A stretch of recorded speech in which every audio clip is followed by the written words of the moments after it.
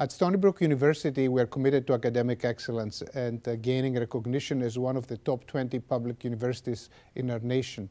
The unprecedented gift by the generosity of Marilyn and Jim Simons, the Simons Foundation, as well as the coupling with the passage of SUNY 2020, gives us a historic opportunity to turn our aspirations into reality.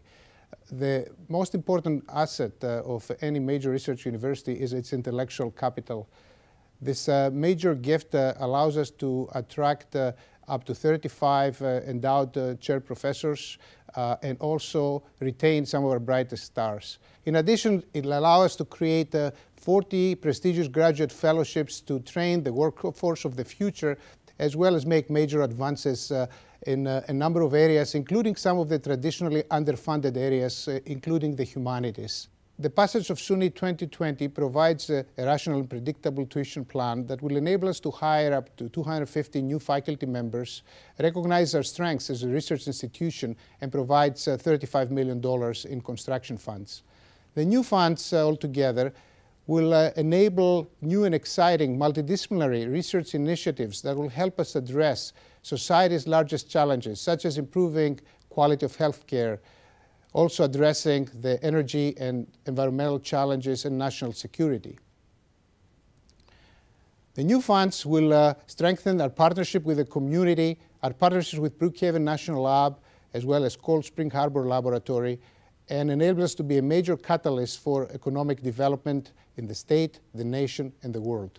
We gratefully thank the Simonses for their immense generosity, the state of New York, led by Governor Andrew Cuomo, and President Sam Stanley for their visionary leadership that will have a transformative impact on the academic and research and service missions of Stony Brook University.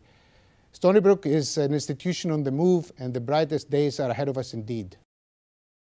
This is just terrific news, not just for Stony Brook University, but for all of Long Island. I want to thank Jim and Marilyn Simons and Governor Andrew Cuomo, because so many things are coming together on Long Island. And this falls into place so nicely with the Governor's Economic Development Council Awards that Long Island just won.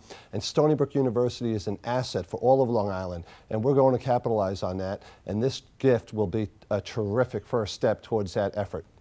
So a gift of this magnitude from Jim and Marilyn Simons is unparalleled, and it's going to help to propel the university on the academic side to levels that we haven't thought of in the past. That is going to assist the Alumni Association in getting word out to our different groups, and it's going to bring more value to the degrees that these folks have. On the campus side, when you're talking about the MART building and the neurosciences and everything that's going to help on the health science side, it's going to expand things for the community that surrounds the university and be a true benefit to the local community and the folks who utilize those services. I'm Eileen Carpenter. I'm a fifth-year MD-PhD student at Stony Brook University, and I study pancreatic cancer.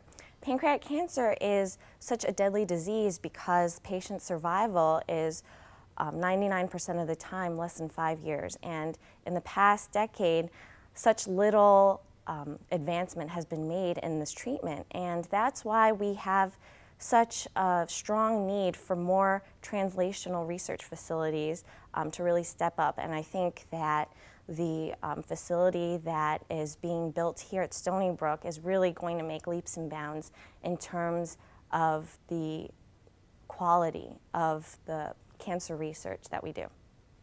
So my research focuses on how lung cancer co-opts the natural mechanisms of wound healing in the lung, and how this could result in resistance to the newest lines of therapies that are being used in the clinics to treat patients. There's been a lot of exciting developments in the past 10 years, but we've hit into as many roadblocks as we've had breakthroughs. So it's an exciting time to do research, and I think that the new facility that's being opened up at Stony Brook will offer clinicians a lot of opportunities to expand the body of knowledge on the topic. And it's going to be a great opportunity for people in Eastern Suffolk County to receive cutting-edge therapies as well.